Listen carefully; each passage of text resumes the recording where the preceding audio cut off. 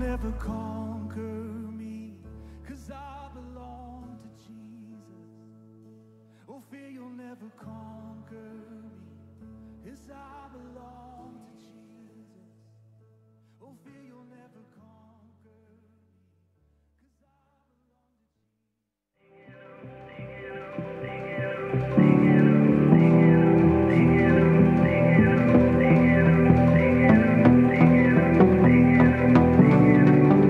Out of the ruins, back to communion with you.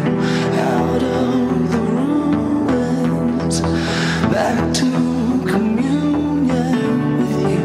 Out of the ruins, back to communion with you. Out of the ruins, back to communion with you. Out of the ruins, back to communion with you. Out of the ruins, back to communion with you.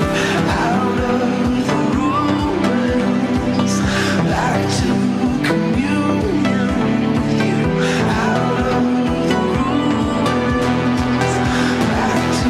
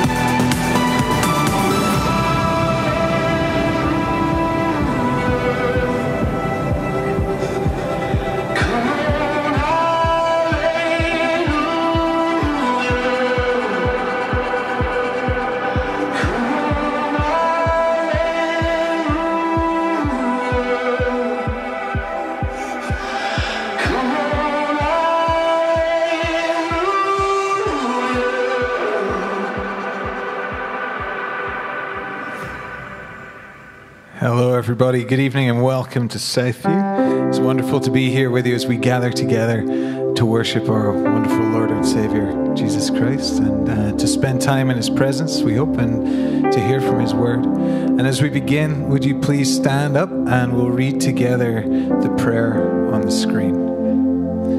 Merciful Lord, grant to your faithful people pardon and peace, that we may be cleansed from all our sins and serve you with a quiet mind. Through Jesus Christ our Lord, who is alive and reigns with you and the Holy Spirit, one God, now and forever. Amen. All right, let's sing together.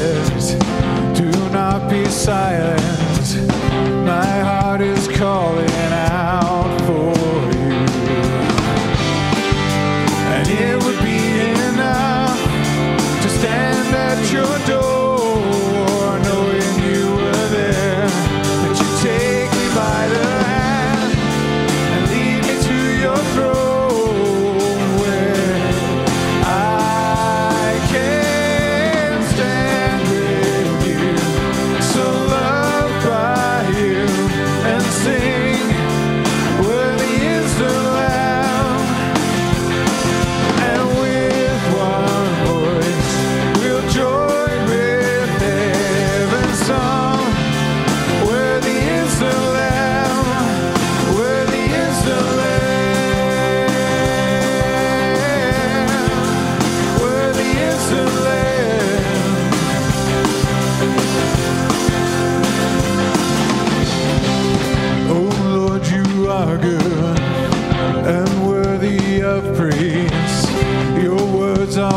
water for my dry soul.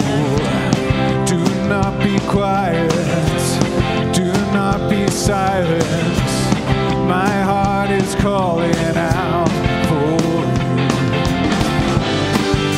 And it would be enough to stand at your door, knowing you were there to take me by the hand and lead me to your throne, where I can stand with you, so loved by you, and sing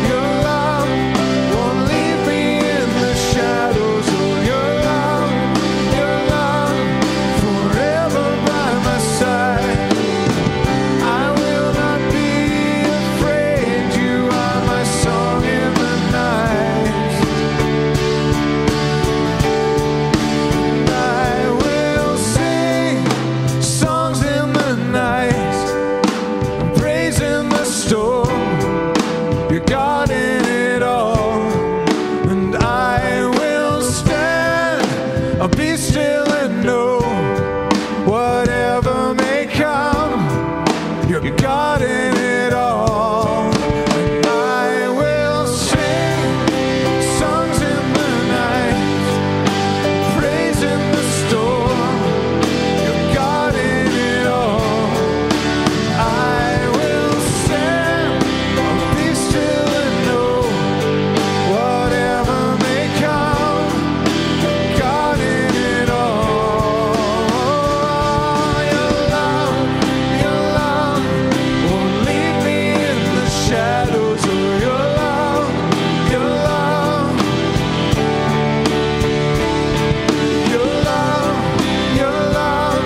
won't leave me in the shadows. Oh, your love, oh, your love won't leave me in the shadows. Oh, your love,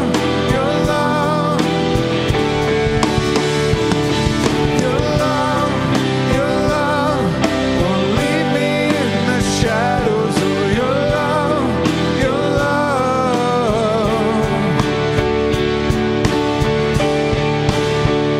So when I am in the storm,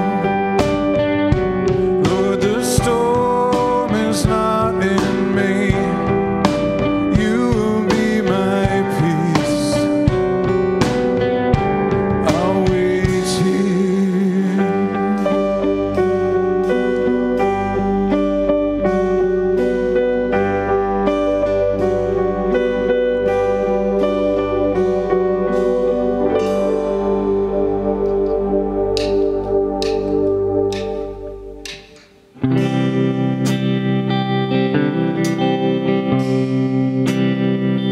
I love you, Lord. Oh, your mercy never fails me. All my days I've been held in your hands. From the moment that I wake up until I lay my head, I will sing of the goodness of God. And all my life you have been faithful. All my life you have been so, so good. With every breath that I am able, I will sing of the goodness of God. I love your voice. You have led me through the fire in darkest night. You are close like no other. I've known you as a father. I've known you as a friend. I have lived in the goodness of God. All my life you have been faithful. All my life you have been so, so good. With every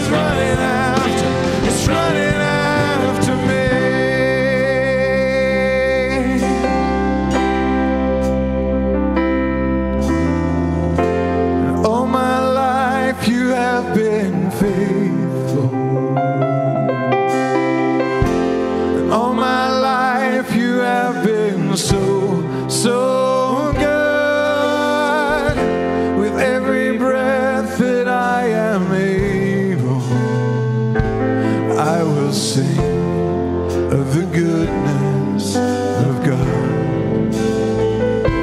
I will sing of the goodness of God. I will sing of the goodness of God.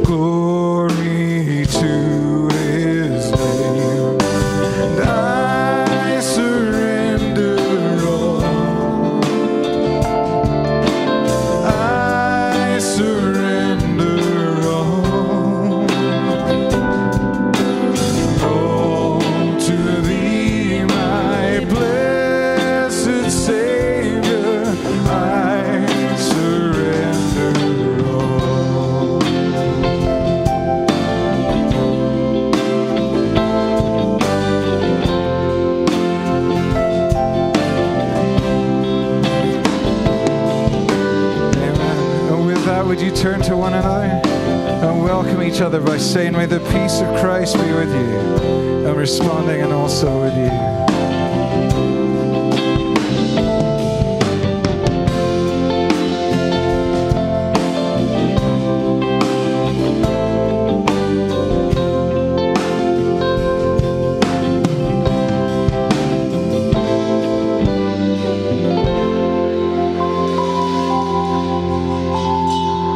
Well, hello, Southview. My name is Andrew Fisher. It's my pleasure to welcome you here this evening, and a special welcome to those joining us online. So glad that you've joined us. And I want to give a shout out to Nolan McGregor, who's hiding in the back making all the magic happen for the video. And for those watching online and those here, know that very soon we will also be streaming live to YouTube, so you can watch live on Saturday nights. So yay. A couple announcements to make you aware of. Next weekend is our Southview Social. So this is a time when we, as a church family, after our weekend services, get together out in the corridor with tables and food. But we need you to bring some food. And so we want to remind you, next weekend, Southview Social, bring food. And the theme of this weekend is going to be Food You Love.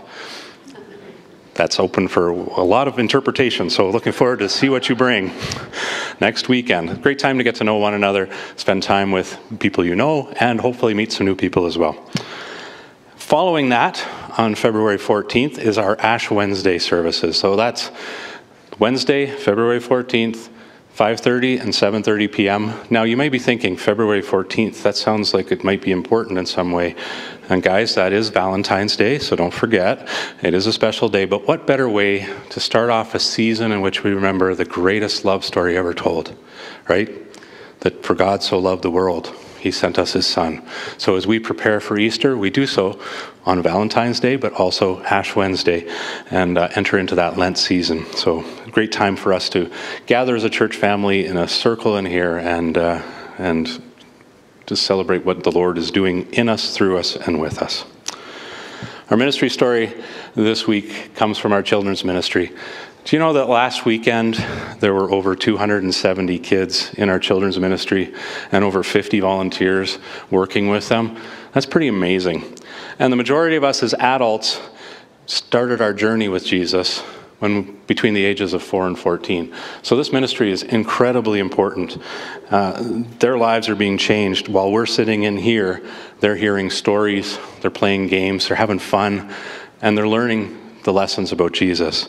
And so, and all of that is run by our volunteers, and we're so happy that there's so many children there. So remember them as we meet in here. They're out there learning as well. And in 2 weeks from now, grades 1 to 6 are going to be joining us in our main services for their worship together weekend.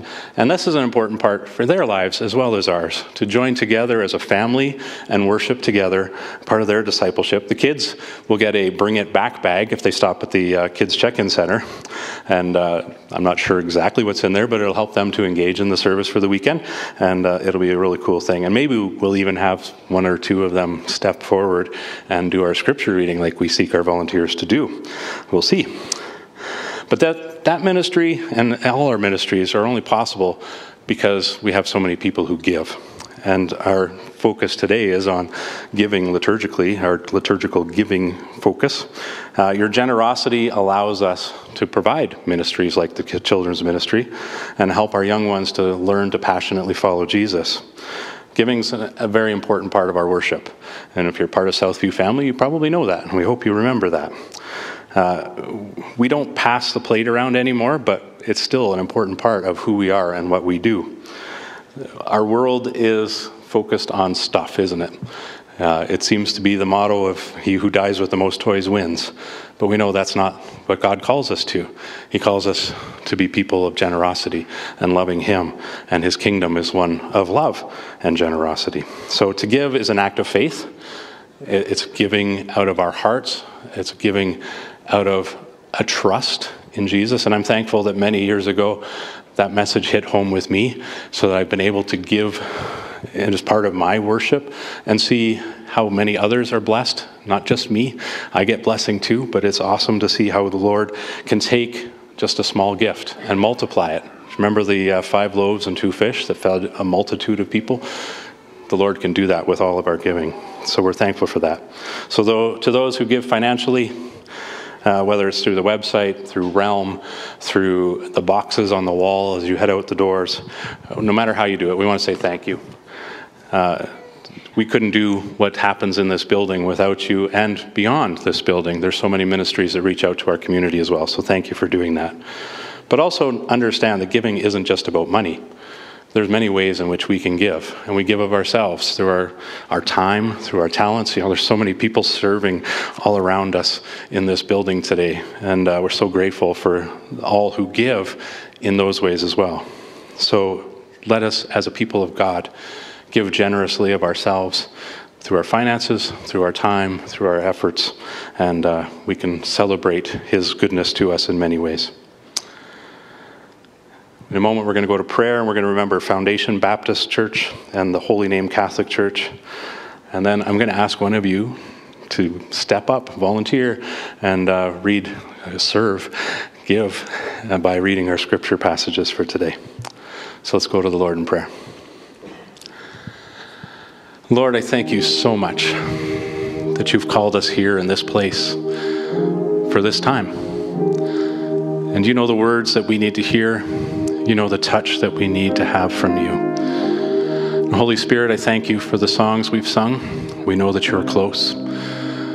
And Lord, we desire to surrender to you so that we can truly hear what you want to speak into our hearts and our minds. I thank you for the many children who are meeting in their classrooms even now. Pray for the volunteers who are leading those classes, that they would have joy, and that the joy of the Lord would be evident in that space, and that these young ones would come to know you, and those who do would be drawn deeper into your presence. Bless those ministries, we pray. Lord, I thank you for all who give, and the many ways that we give. You are such a God of great blessing and able to multiply all that we do for your glory. And Lord, even through the act of giving cheerfully, we find great joy because we can see how you are moving in so many ways. So Lord, use our gifts. Use even this time we give to you now to be a blessing and honor and sacrifice to you. And in just a moment, as Pastor Devin comes to open the word before us, Lord, we pray that you would speak to his heart and his mind, and may our hearts and minds be open to what your Spirit has to say to us here tonight. Lord, we do pray for Foundation Baptist and Holy Name Catholic Church. These two congregations are also meeting this weekend to seek your face. Lord, I pray that your truth would be evident in those spaces, that your word would be proclaimed, and that your name would be lifted up. So Lord, thank you for what you're going to do even with us here tonight. In Jesus' name I pray. Amen. All right. Who's going to step up and read all these pages on the podium here? It's large font. I can read it from here, but I'm farsighted. So somebody want to come on up?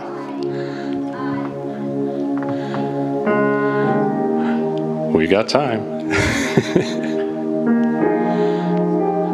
Come on up.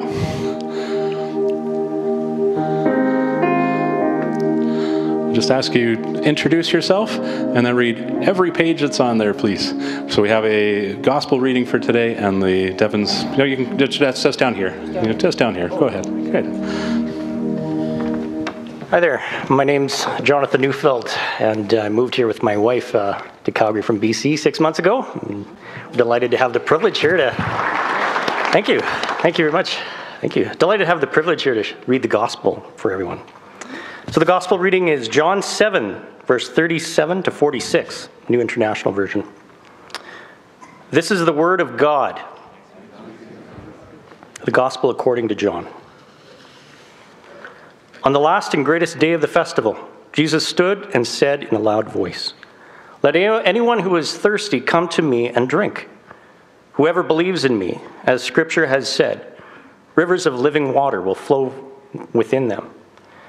By this he meant the Spirit whom those who believed in him were later to receive.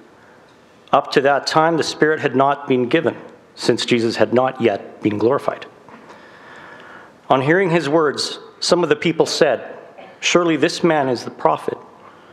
Others said, "He is the Messiah." Still others asked, "How can the Messiah come from Galilee? Does not Scripture say that the Messiah will come from David's descendants from Bethlehem, the town where David lived?" Thus the people were divided because of Jesus. Some wanted to seize him, but no one laid a hand on him. The unbelief of the Jewish leaders.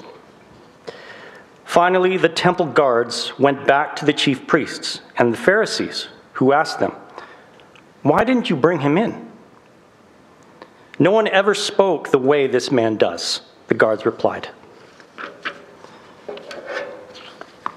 And next to the sermon text. You okay?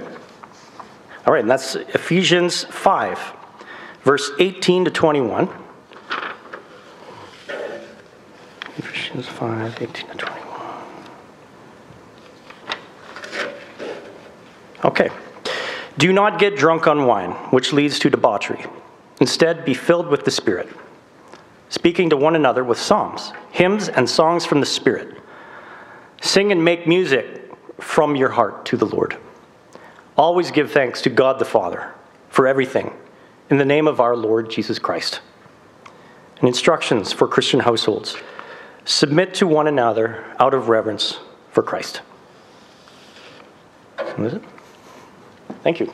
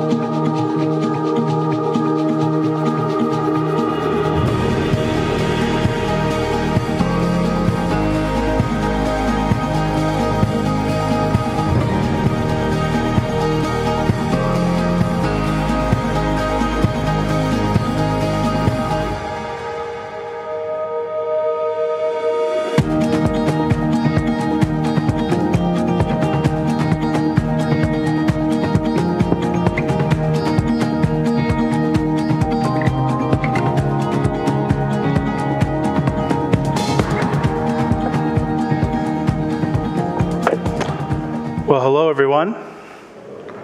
It's great to see all of your lovely faces, at least as much as I can through the lighting.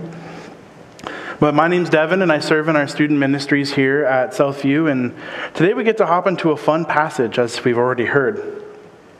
But we're in a series called Rooted, and we've been working through this series over the last number of weeks, and simply put, over this series, our goal is to look at how we can live rooted in Christ here on this earth.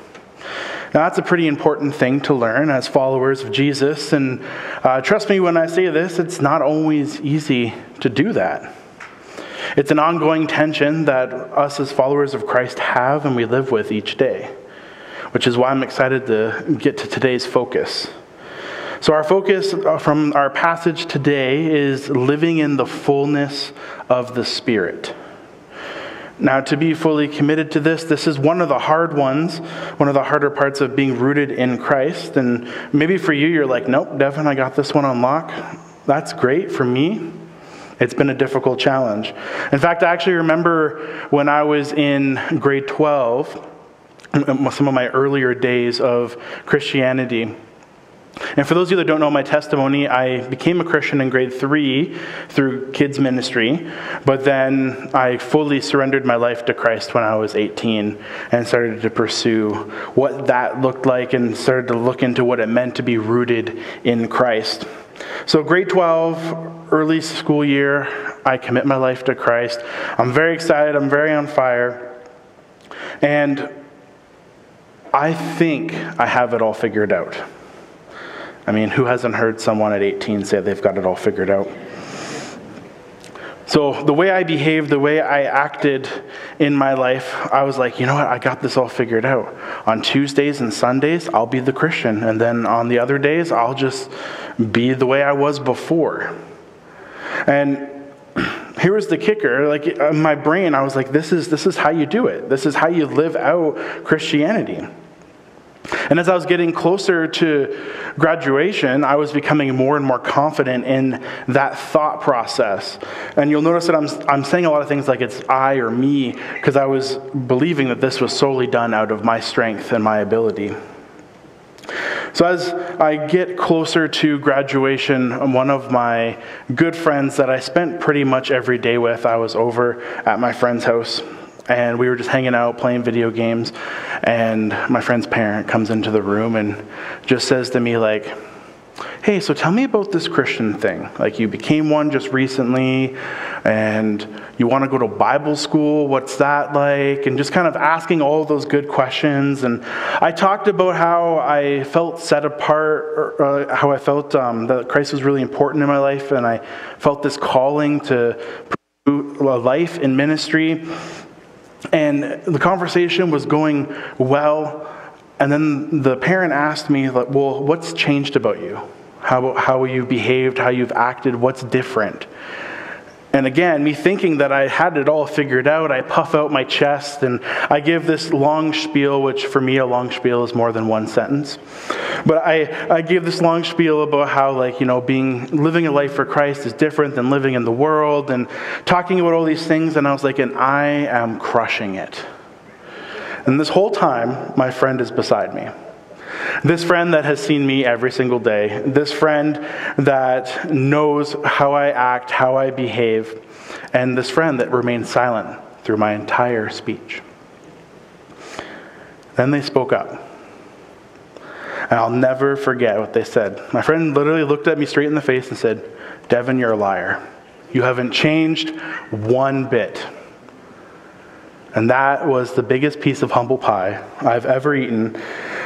And by eaten, I mean shoved in my face. Because after that, you're completely deflated. You're like, oh, okay. So clearly there's something more. But it was a good moment in my life because it reminded me that it's not in my own strength that I am transformed. It is through the work of the Holy Spirit inside of us and the work of what Jesus did on the cross. And on top of that, while I'm here at Southview, I've been working through this process of licensing, and one of the requirements is taking a class called Alliance History and Thought.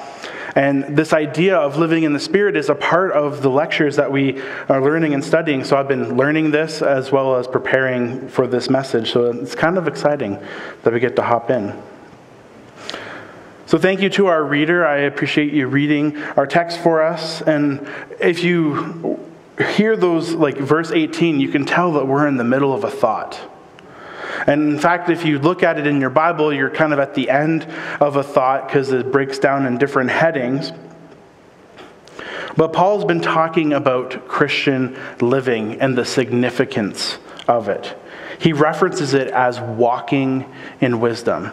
And if you flip back through Ephesians, you can see that he's saying, like, walk, walk, walk. He keeps bringing up that it's a walk. And the reason why he does that is because it's a daily thing that we do. As we walk with God, we abide in him, and then he abides in us.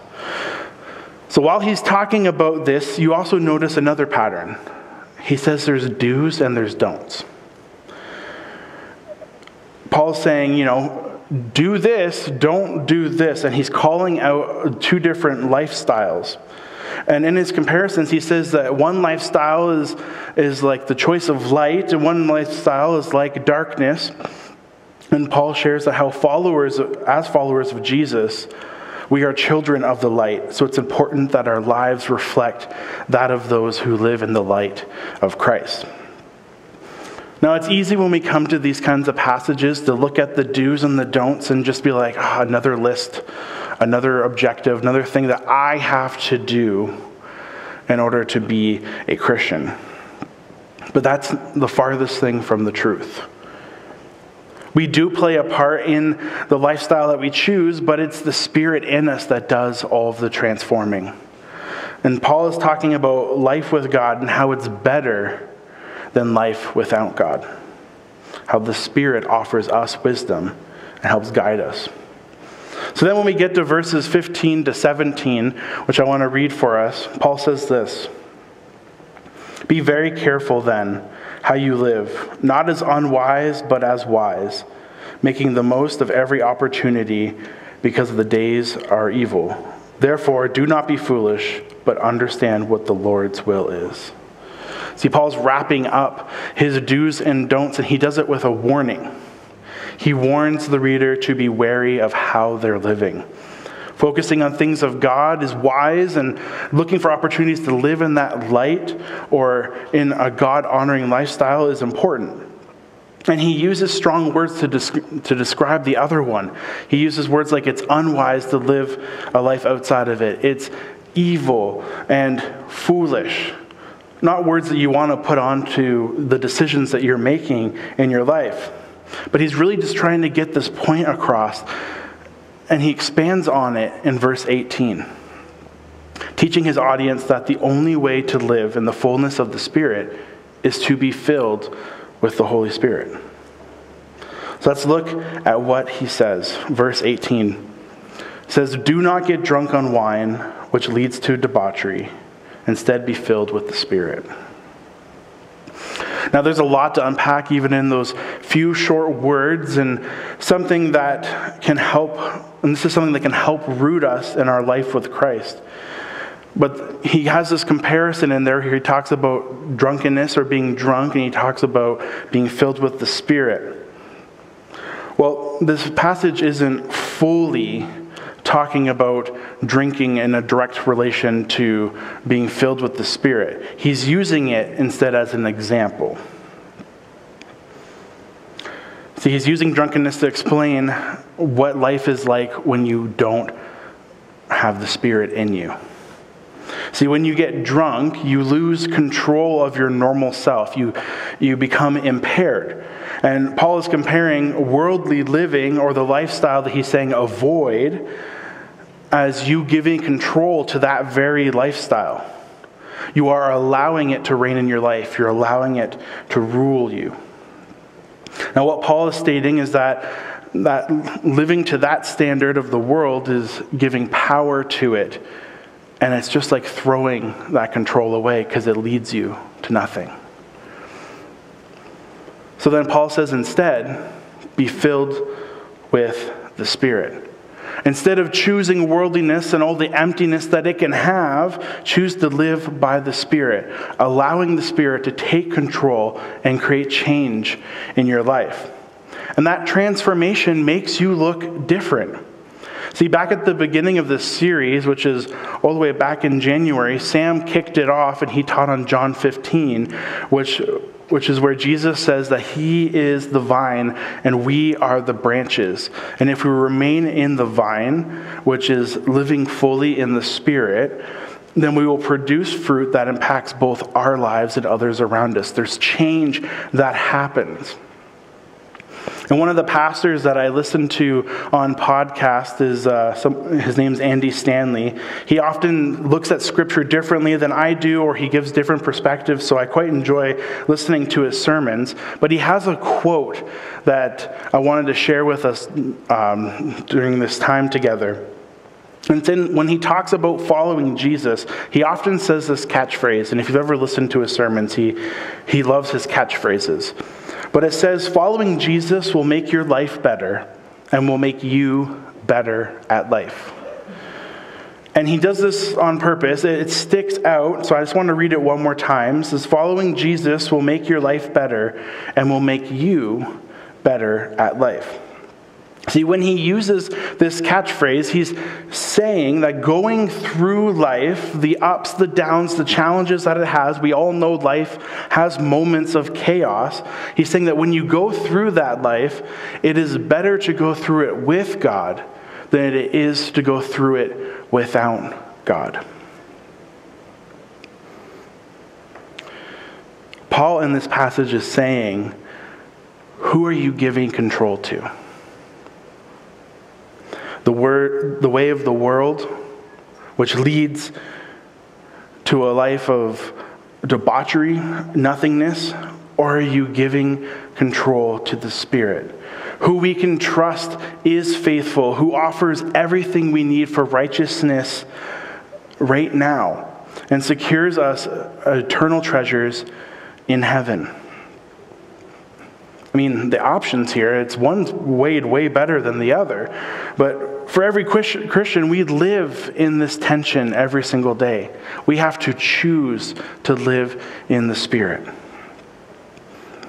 Now, our denomination, the Alliance, they, as I've been learning in my class, they have this great term, or theological term for it, which is called sanctification.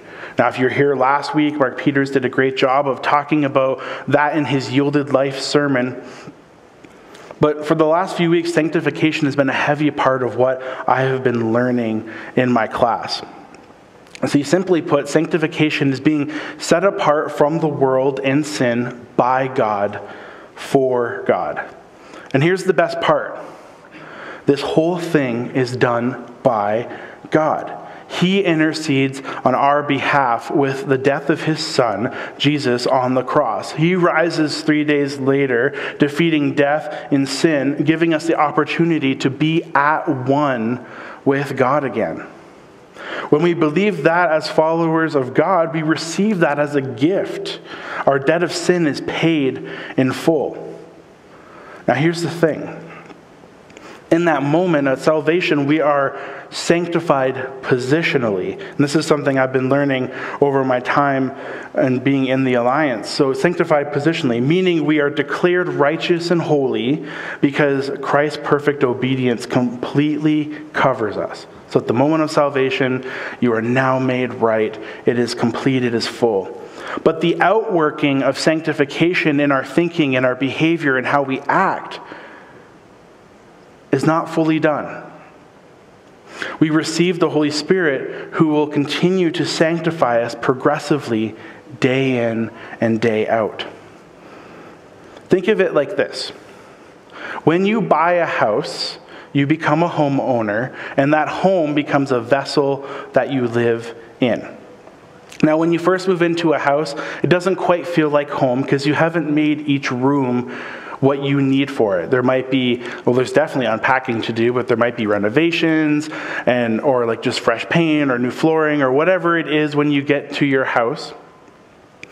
But what you do is you go through room by room, making it your own, making it a place where you feel comfortable living in. It's the exact same when you are a Christian. The Holy Spirit comes into us, and we are now the vessel that it lives in, and it works in our lives, and it says like, oh, this lifestyle choice you haven't handed over yet? Could you give that to me? This area of your life that you're still kind of clinging to, would you surrender that?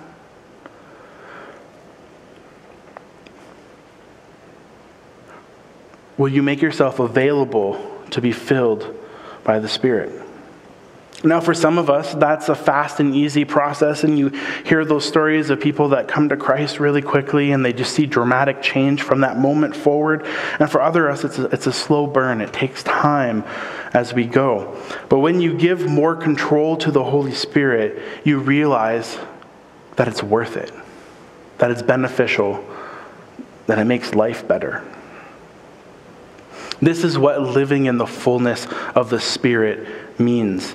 And this is a major theme throughout this entire letter. And as I was doing my studying, I was reading a commentary on this passage, and it was by an author named Klein Snodgrass. Now, I could not imagine going through school with that as your last name, but he's far smarter than I am. And he broke it down like this. And it'll show up here on the screens. In chapter 1, verse 23, Christ is the fullness of God. He's talking about how Christ is the fullness of God. And then in chapter 3, verse 19, he says Christians are to know the love of Christ in order to be filled into all fullness of God. Then in chapter 4, verse 10, Christ ascended in order to fill all things. And then chapter 4, verse 13, Christians are to attain to the whole measure of the fullness of Christ. And I encourage you right now, take out your phones, snap a picture of this, and during your devotional time this week, read through Ephesians, look at the references, see what he's getting at. But this shows a fuller picture of what it means to live in the fullness of the Spirit. And that is what verse 18 is trying to get us to. So then, how do we apply this today? How do we put this into our lives, put it into practice? Now, the easy answer, and I say it's easy because it's easier said than done, but the easy answer is we root ourselves in the fullness of the Spirit. Like Mark Peters said last week, we are sanctified. And a prayer that you could implement into your daily routine or into your weekly routine is this. You could simply say every morning or every evening before you go to bed, God, show me through the Holy Spirit what I haven't given to you. Nice, simple, one sentence. And then after you finish that prayer, just sit in silence and wait. Now, sometimes something might come and other times maybe not. But it's committing to it. Day in, day out, allowing the Spirit to continue to work in you. The more we make ourselves available to God, the more we will be ready to be filled with the Spirit. And please remember, this is a journey.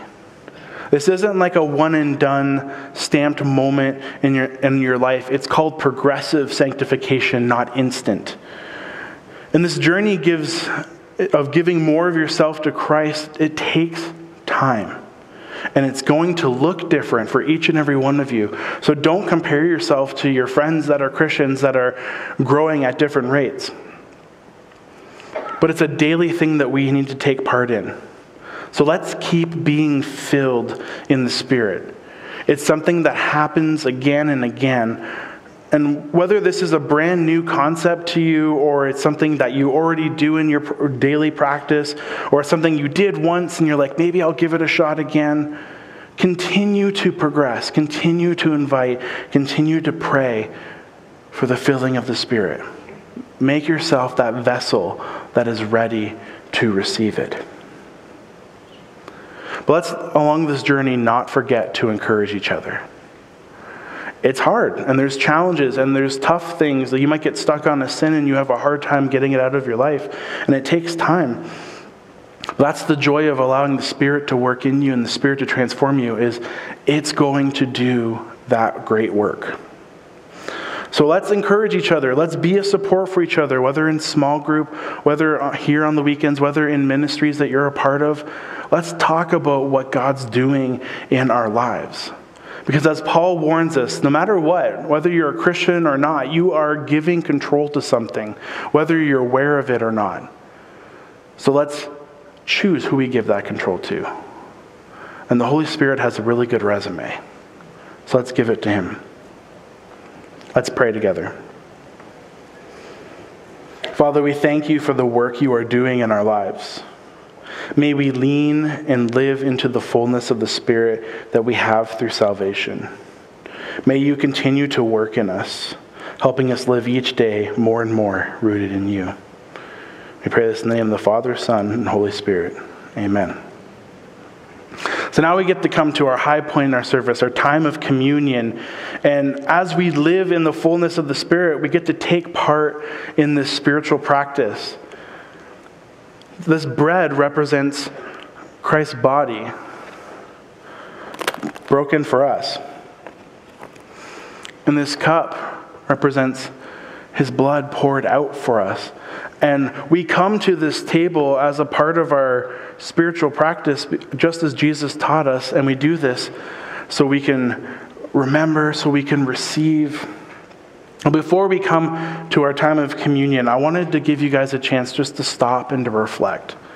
Maybe during this time, the Holy Spirit's been stirring something inside you saying, you need to give this to me, or you need to hand control of this over.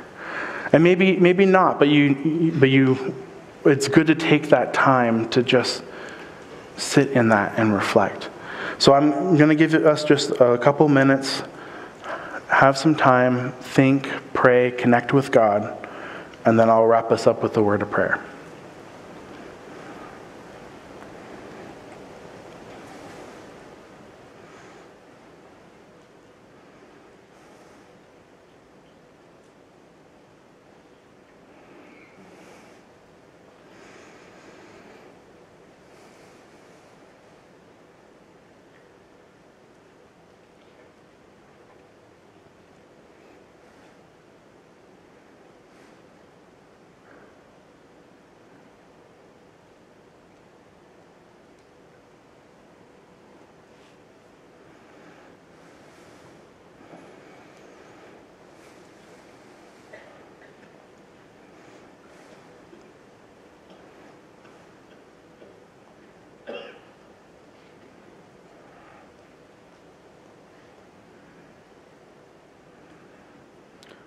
God, we thank you for this time of communion. May this be a time of reflection, remembering the work that Jesus has done on the cross. And we thank you for this spiritual food that we are about to receive from this time of communion. Amen. So let's get your bread out if you haven't already. And this is his body broken for us. Let us take and receive together.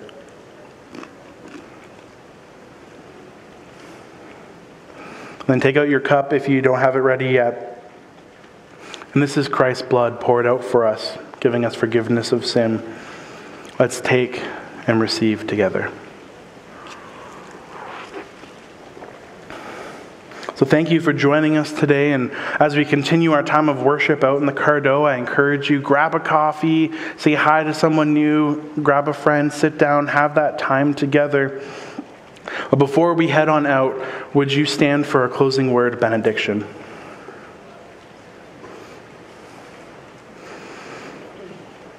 I want to read Romans 12, verses 1 to 2, which is a scripture that points to sanctification, and it just puts it so beautifully. So Romans 12, verse 1 to 2 says, "Therefore I urge you, brothers and sisters, in view of God's mercy, to offer your bodies as living sacrifices, holy and pleasing to God. This is your true and proper worship. Do not conform to the patterns of this world, but be transformed by the renewing of your mind. Then you will be able to test and approve what God's will is, his good, pleasing, and perfect will." May this be your truth and encouragement this week. Have a good one. Go in peace.